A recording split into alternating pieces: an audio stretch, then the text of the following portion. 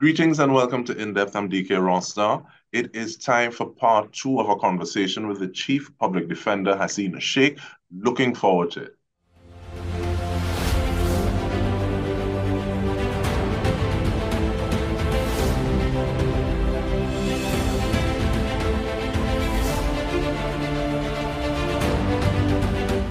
So in the first conversation with Sheikh, we spoke about, I spoke about still trying to wrap my mouth around PDD versus DPP. So I think I want to start off with the relationship. Is it that members of each grouping, when you'll see each other, you'll cross the road, or what is that? What is that relationship like? It's actually quite a cordial one, usually. A number of us would have gone to school together. We would have gone, on different paths. Some of us went into prosecution, some of us went into defense. But ultimately, it is a cordial relationship. We know each other separate and apart outside of the courtroom. And we have to work together to get things done. So it is important to have a good working relationship. And essentially, we are two arms of a three-part process because, without the prosecutor and the defense attorney, and then, of course, the court itself, we wouldn't be able to accomplish what needs to be done. So I think our relationship is pretty good and we continue to work on it. And is there a matter of who are some of the other stakeholders that help to provide, help to scaffold the system of those three partners and the interplay between them? There are a number. I mean, the police service, of course, is a big stakeholder because they are the persons who do the investigative arm of the state. Then you have the prisons, especially now since prisoners are not brought directly to the courts if they're in custody. The way they operate out of the facilities at the prison, they're also a very important stakeholder, separate and apart from housing the prisoners. They also are responsible for essentially bringing them to court. So that is important. For those persons who have potential mental issues, we work very closely with the psychiatric hospitals as well. So there are a number of stakeholders that actually make all of this work. And I like the fact that I'm going to try to stop harkening to the first conversation, but the public the PDD was formed it came about during COVID, March 2020. And you said naturally COVID or the pandemic would have not necessarily stymied, but challenged some of the efforts or the work of the PDD. Now that we are looking hopefully at the tail end of COVID, things have relaxed considerably. Yes. How does a day look differently? Is it a matter of going into prisons, checking on individuals at points in time? What does that day look like because of the fact that these restrictions have been lifted? Oh, I mean, a day in a life of a public defender is quite busy. So separate and apart from, so we still kept the virtual system because it made sense.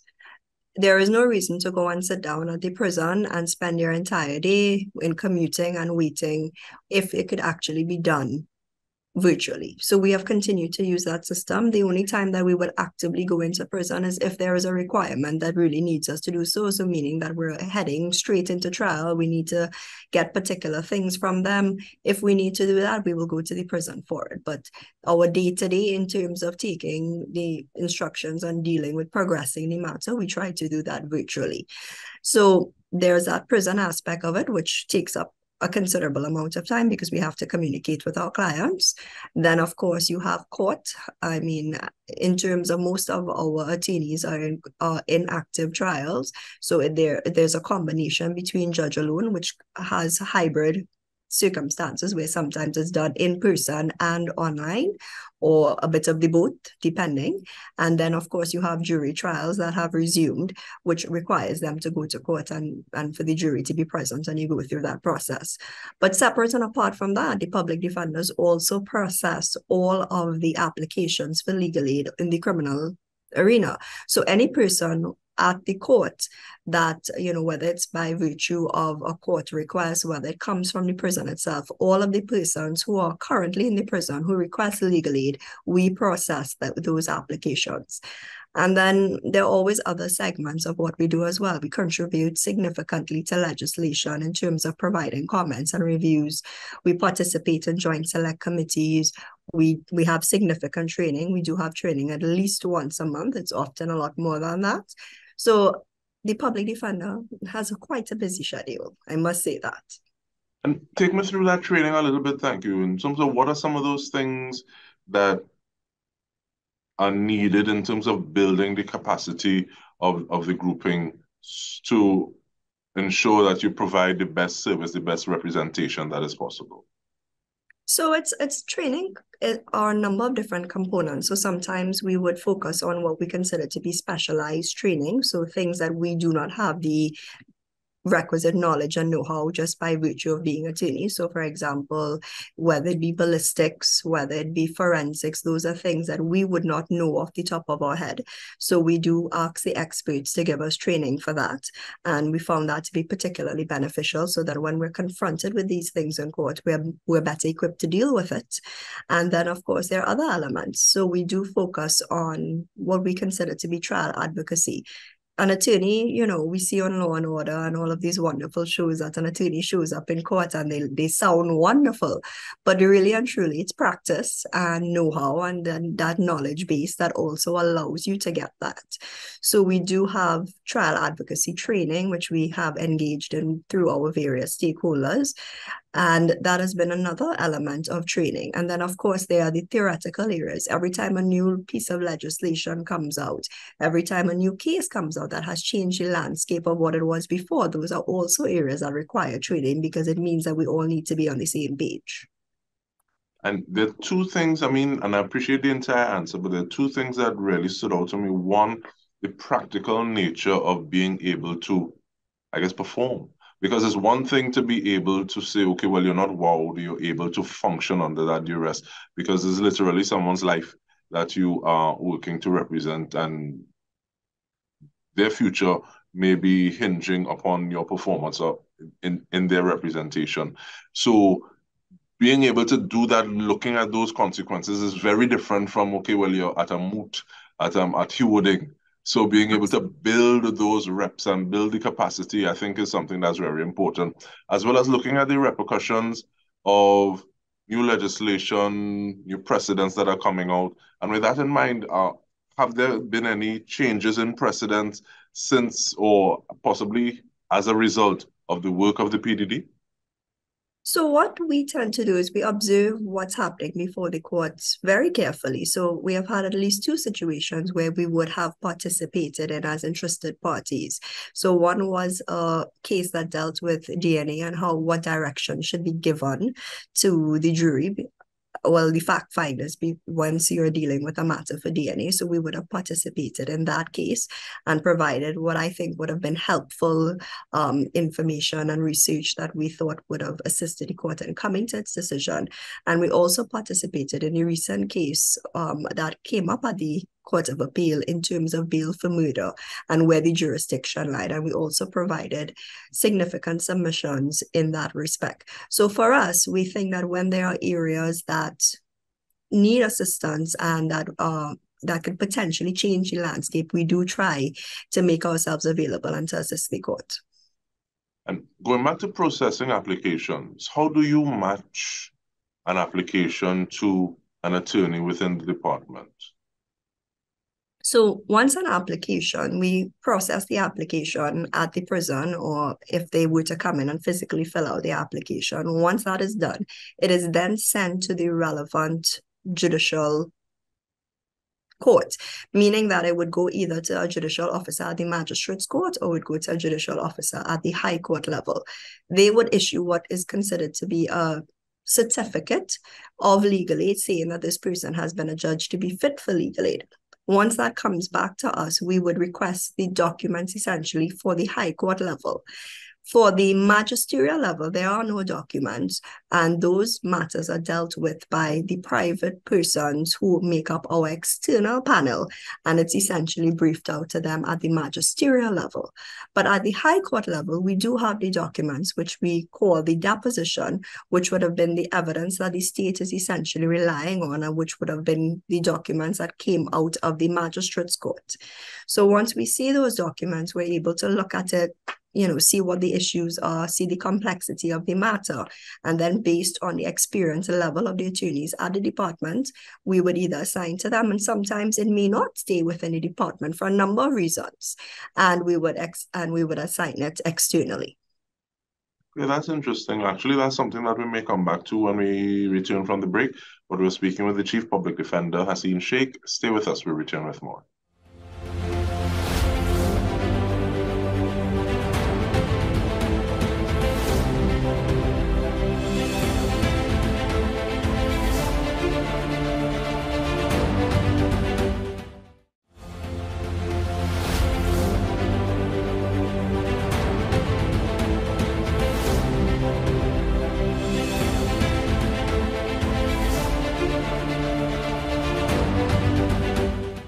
Welcome back. We are speaking with the Chief Public Defender, Hasine Shaikh, looking at the work of the Public Defender's Department.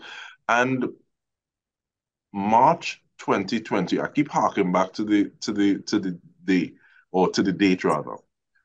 Looking at reducing backlog. So you've mentioned only printing paper when it is necessary, and it can be is really mind-boggling sometimes on that single point, because there's so many repercussions for that. Being able to function wherever you are, getting that information accessed versus the isolated, say, okay, well, the paper's here, so you need to get them from here. Or if you're getting them copied, you need to copy them from this place. And remind us of some of the other things that have been entrenched from the get-go to reduce backlog and some of the actions of the PDD in terms of helping to do that task. Of course. So as I said, we would have changed that system. So we would have gone to that process of being digital. Then we also would have, as I said before as well, in terms of implementing training. So we're more effectively dealing with subject matter, so that we're not just trying to, delay matters. We're trying to ensure that we move it. Even that process of terms of being able to actively assign matters in an efficient manner and choosing in terms of complexity and deciding who are the best persons, it means that instead of having a revolving door of reassignments, which used to be the case before, it means now that when an attorney gets a matter, it's something that they can do and that they're able to do it before the court, so we're able to move it faster. And then, of course, identifying where there are accused persons who wish to plead guilty and not going to trial, because not every single matter requires a trial. And just being able to identify that at an early stage is also very important. And that itemized list makes me wonder, what are some of the measures that you use to define success? So how do you go about saying, yes, we've done what we wanted to for this week, for this month, for this period of time? What defines success? Well, what defines success for us is ensuring that we're providing quality representation, ensuring that a person who is brought before the courts gets representation within the confines of the law, and they get the best possible defense that is available to them. It certainly does not mean that it's always or not guilty. And I have to be very clear about that, because that is the perception. But not guilty is not a measure of success for us. It is essentially ensuring that we provide that quality representation. And are there levels of, because I like the fact that you talk about it's not just not guilty, and looking at the fact that you can have persons plead, are there also possibilities for restorative justice? Is that something that the PDD looks at? How does that factor into the work that you do? So, in terms of especially with the persons who plead, because a number of persons unfortunately find themselves in the remand system for a number of years. On average, a person is on remand for a capital matter for murder, essentially for just about 10 years, and that's the lower end. We've had quite a number up to recently up to 17 years, and they've not even had a trial. So what we really do look at in terms of when we are engaging in pleas, what have they done in the prison? What has been available to them? What programs can we get them in? How can we encourage them to come back out into society and be a productive member of society? So that is something that we have been actively looking at, and also looking to see in terms of what level of partnerships that we can engage in. So there are NGOs who work within the prison, one of them being Vision on a Mission. And they do have programs for pre-release where they basically try to get skills and into these persons who are going to be released soon. So we try as much as possible to enroll our clients into those programs and basically be able to ensure that when they come out, that we are not just they're not walking outside without a skill. They're going to be able to come out, and hopefully we don't have to see them again.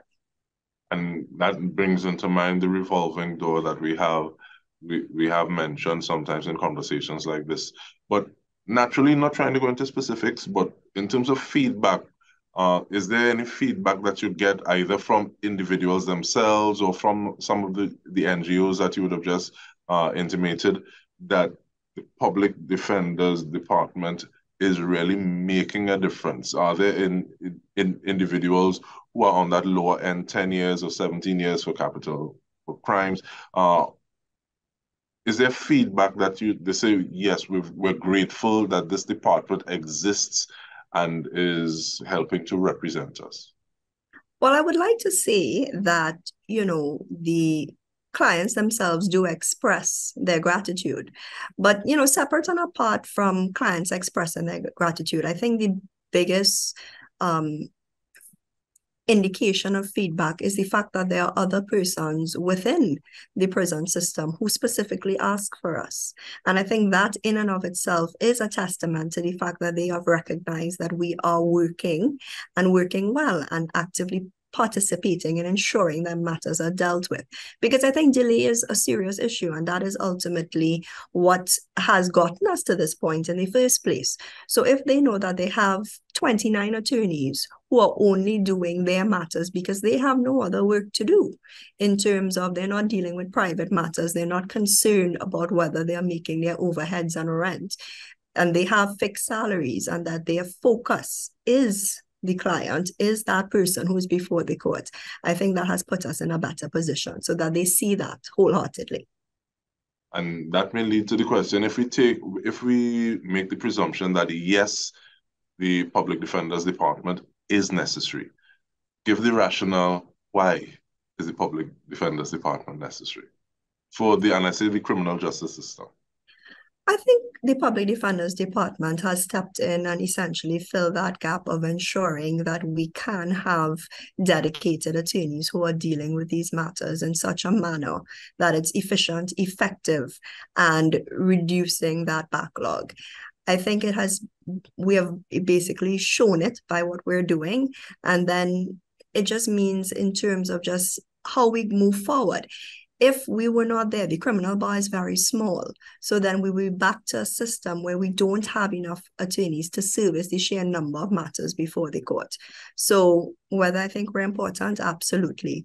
Are we deserving of being a major stakeholder? I think we've definitely earned our keep. And in terms of that is not the first time that you've mentioned moving forward. So in terms of moving forward, let's say about 3 years, what are some of those things that you'd like to see, especially if you say, okay, well, the Public Defender's Department is this major player, this stakeholder, it has the seat at the table. What are some of those things that you're hoping to see from where you are now to where you want to be in about 3 years? What I mean, there are a number of things I'm hoping for. Let me try to identify the most urgent ones. I think what we need to do is have a conversation about categorization of murder because currently the death penalty is on the table and that's the only penalty that is available. And that poses problems because we have a number of persons who wish to plead guilty, but they cannot. And if we have that process of categorization of murder, that may make that process a lot easier and assist in resolving that backlog. I think we also need to work towards ensuring that we have more rehabilitation considered in the sentencing process. I think that's a very important element that, because what happens is that we get the newspaper headlines, man walks free after pleading guilty. But it's not that the man has walked free. The man has served 15 to 17 years in some cases and did not have a trial, but chose to plead guilty. And because of the time served, he has essentially served a sentence.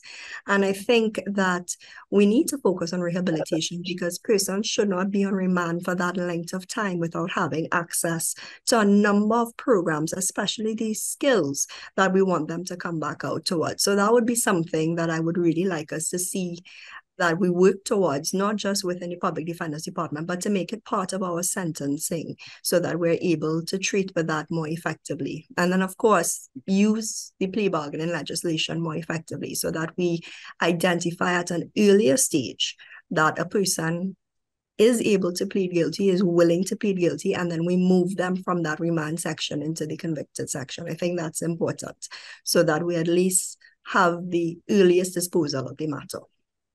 With that, I want to thank you so much, Ms. Hasine Shaikh, Chief Public Defender, looking at what are some of these things, pulling back or peeling back the curtains a little bit.